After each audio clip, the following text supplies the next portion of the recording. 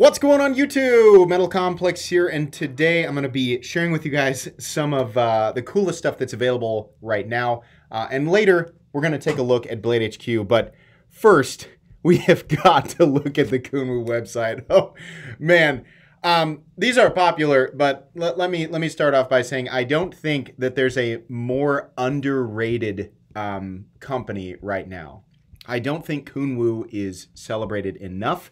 And if you have ever had trouble trying to figure out, which, premium knife you want to buy next, or if this is your first time venturing into premium knives, Kunwu has more than one option and some of the best stuff that you can get in this territory. So I need to highlight this stuff. There's stuff here that I did not know was available. So I will link all of this stuff right down in the description so that you guys can check it out. It does help my channel when you use my links, but that's entirely up to you. Thanks so much to my patrons for supporting me, and please make sure to follow me on Instagram at metal_complex. Okay, holy crap. We have... This is insane. There's so many, there's so many good things all in one place, and it's, for the most part, it's all available. Okay. Let's start off here with the reverse tux Chad. If you didn't know, Kunwu has a knife called the Chad, which is fully ambidextrous. It is diamond textured titanium. It utilizes a crossbar lock and uses PMC 60, hardened to 66 to 69. This is a very good looking knife. Full size knife, blade length 3.77 inches. The blade finish is stonewashed plus DLC in this case. And we have a price tag of $279. PMC 60 is no joke. This is new to me, but Kunwu is one of the only companies using it right now. And if you're not familiar with Kunwu, and you've heard of, the trend in the knife world where, yeah, their companies use premium steels, but they don't heat treat them properly. The nice thing about Kunwu is they heat treat their steel properly. Now, they utilize steels that we're all familiar with, like M390 and LMAX, but they also use steels like PMC 60 and Vanax, which are not cheap steels, not steels that we generally see on knives that are coming in at, in this case, at $280. The Chad is, listen, I can't remember if my review on this is live or not. The Chad is a very good knife. On top of that, you're also getting a milled clip and wonderful blade geometry, wonderful ergonomics, wonderful execution of materials. They do not skip out on manufacturing quality. This is the stuff that I live to showcase. This is the stuff that just makes me feel good about searching and digging through so many knives. If you don't know, I have about 3,600 uploads on this channel, and nothing brings me more excitement than to showcase real quality. The Padre is another perfect example. They sent me a couple of these models, and I kept one. The Padre is an absolutely wonderful knife. This is actually, this is the right-handed version, but they do have a left-handed version. Look at this Vanax HRC 60 to 62. I'm sure people are saying, that's not nearly as high as the PMC 60. You have to remember that each individual composition has an optimal range. And if you research Vanax, you'll find out that 60 to 62 is well within the optimal range.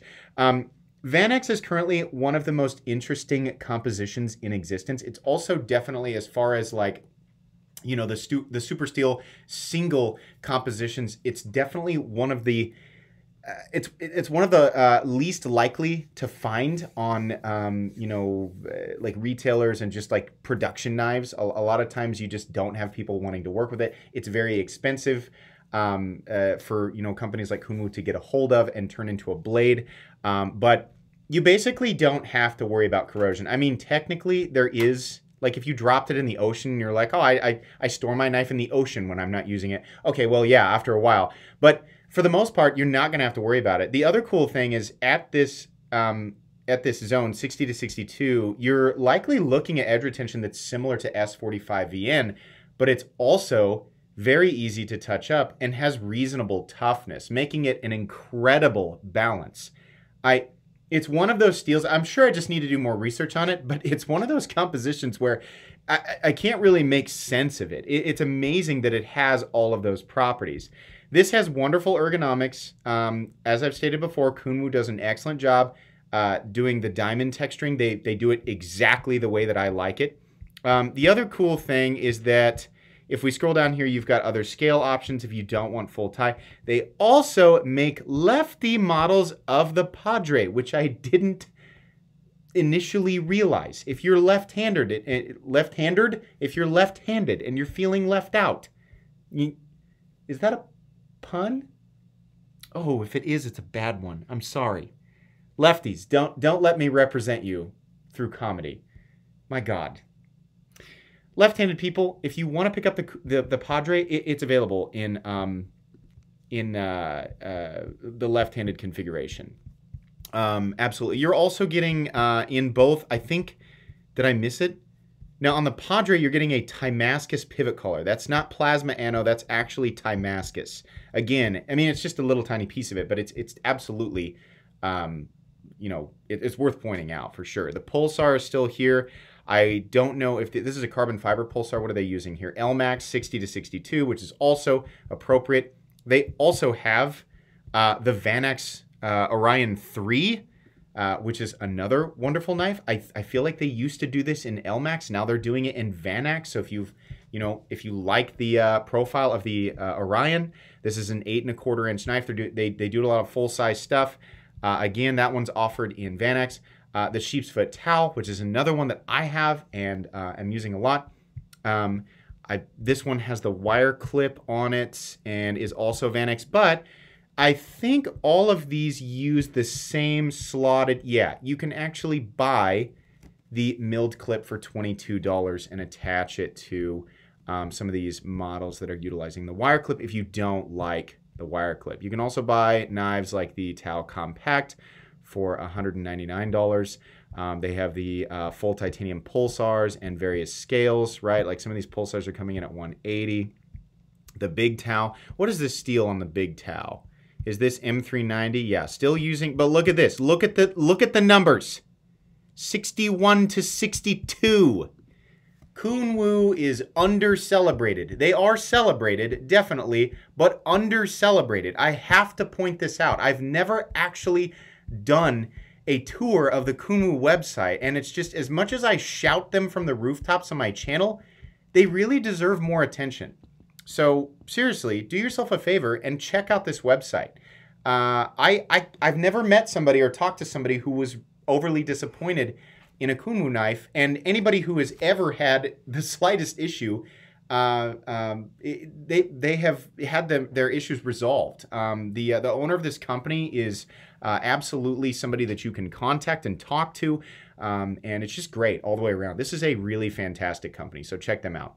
Okay, let's move on here because there's some new things. We haven't done Blade HQ in about a month, and I want to highlight a few things because I've noticed that an incredibly underrated knife has actually landed at Blade HQ, and I'd like to find where it is. I happened across it by accident, so we're going to go through new arrivals and see if it just pops up.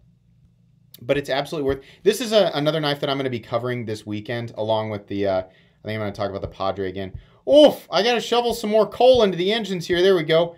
Yeah, let's go ahead and just kind of go down the list here. Bear Ops, no thanks. Beyond EDC, I don't know anything about Beyond EDC. Flytanium Lotus G10 scales for Spyderco Pair 3. That's actually kind of neat. Are these contoured? Hang on a second. Are these contoured? I can't tell. I can't tell. Kind of neat. The idea of a contoured pair of 3 is pretty cool. Some more dagger knives. I'm going to be speeding through this a little bit. I'll have Blade HQ listed down below as well.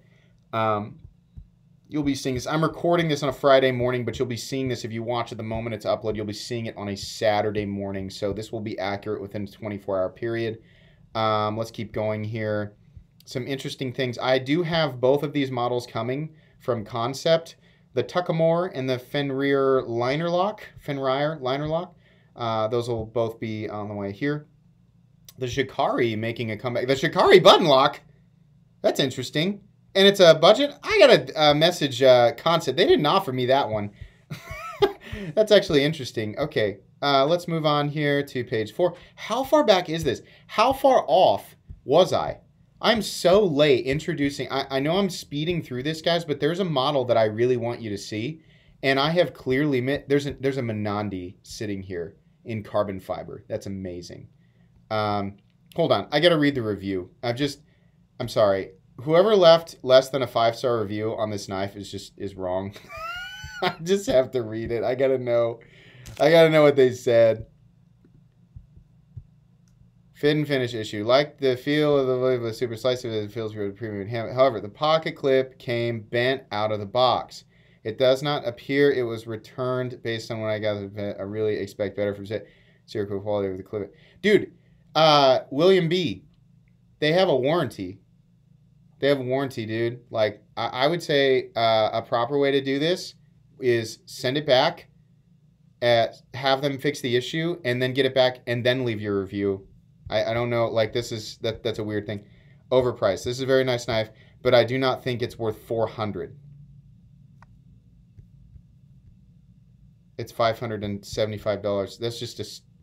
Did the person even buy it? Man, dude, some people who leave reviews, I swear to God, it's always just a hefty helping of idiot soup. Like, I mean, I know you could say, like, you only agree with the people who have good... I mean, it depends on the knife, right? But if you ever want a good laugh, go read some of the reviews on some of these knives. Squid Industries Swordfish. That's interesting. It's blue. Okay, I know. Listen, if I can't find it, do we have... let's point this out. The Microtech Standard Issue MSI Ramlock Knife Dark Earth in M390 and polymer for $175. Now, let's be fair. If this were the Benchmade tagged out in S30V and polymer for $180, everyone would be holding hands, turning their cheeks inward, and taking the fattest dump all over. That's already happened. That happens all the time, right? Now, the psychology changes when we look at a Microtech, we have become accustomed to them being so hilariously overpriced that when they do something like this, it's a miracle. Admittedly, though, Microtech does tend to bring more quality to the table, and we sort of blindly put M390 on a pedestal over S30V because of what? Because of edge retention? Okay, well, there's other balance attributes that we have to consider. S30V is tougher than M390. It's easier to touch up. It also has excellent corrosion resistance, and all the way around is a better balanced steel that is more beneficial in a wider scenario of, a wider, in wider usage scenarios. God, can't talk today. And let's also remember that Duratec 20CV is the original version of M390. Do you know how old that steel is? For anybody saying, yeah, but S30V is so old. It's not. CPM 20CV, which is the same thing as M390 and was originally Duratec 20CV, I think the patent was in like 1990 or 1989. So if that's your foundation for, reasoning there, comparing the two, it's just wrong. But the Microtech has the Ramlock, which is pretty impressive. And again, their overall fit and finish, overall quality, overall execution makes people feel a little more comfortable about spending that type of money. My conclusion here is I've handled the G10 version of this and it's outstanding, and I would definitely pay what they're asking for it. This honestly seems like an excellent deal. So I'm actually pretty excited about it. Here's what we can't do. Here's something that just doesn't make any sense, is the $270 version of the tagged out. Tag it out, or tagged out. Did I say tag it out? Tagged out. Whoops. The Microtech exclusive Desert Warrior Ultratech. Yeah, if you want to pay $429 for that, you knock yourself out. That's fine. I think people like to collect those for obvious reasons. It's just funny. There's an Auto SOCOM Elite, the USA version, sitting right here in serration. So if you like serrations, there you go. Let's see. Come on now. Is it really that far back? There's no way. The nice thing is that within the first 10 pages, there's only a few things that I find interesting anyway. There is a Microtech LUDT in black plain edge sitting right here. Another, I mean, this is just obviously just gone missed, right? I mean, that's something that someone will pick up immediately upon seeing this video. But I mean, it's worth going back. I always go back about like, 10 to 15 pages. Let's go ahead and type it in because you guys need to know about this. Goat axle. Yeah. This right here, these beautiful babies just sitting. I just received this knife. Now we have a few different versions. We have the black, I think this is like black titanium with jade. This is JG10, I think it looks like. I received this version. This is a bigger, more robust. I mean, a lot of people are going to say right off the bat, it looks like the bug out. Yeah, there's a bajillion knives that look like the bug out, right? The bug out's not an original, like it's just, the bug out is just a really thin knife that has a plain handle profile and a drop point blade. There's a bajillion, nobody's copying anybody. It's just knife, right? Bigger, more robust, contoured scales, contoured titanium, crossbar lock. We have M390. This is made by Riot. This is made by Riot, guys. This is running on phosphor bronze and is just exquisite. It's bigger, 8.2 inches overall, 3.5-inch blade. The overall fit and finish of this knife is fantastic. The pocket clip is fantastic. They're definitely using more robust Omega springs on this thing. And at $255 for a Riot, anybody who's familiar with Riot quality, yeah. Spoiler alert, I'm gonna recommend this knife. You guys may or may not have seen me unbox it. I think the unboxing is actually scheduled for this weekend.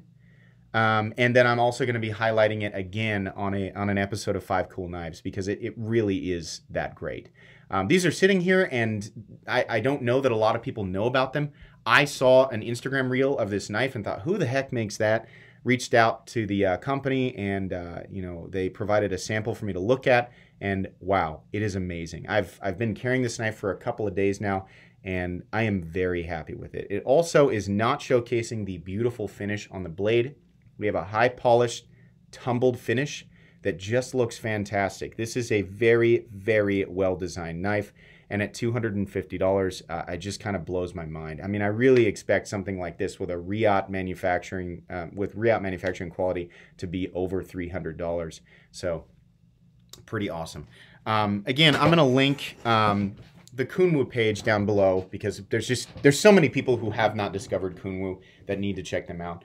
So you'll see that page, you'll see the Blade HQ new arrivals page, and you'll see a specific link for the Olo Knives Goat Axle or AXL. Feel free to check those out. That's really all I wanted to talk about today, guys. I hope you enjoyed. Please make sure to follow me on Instagram at metal_complex. If you enjoyed this video, leave a like. If you'd like to check out my other content, I do of course have lots of videos of knives that are either expensive or inexpensive that I do or don't like, so check those out. And if you enjoy all my content, go ahead and click on that Metal Complex logo right there and subscribe because there's definitely more coming. Thanks again for watching, everybody, and have a great day.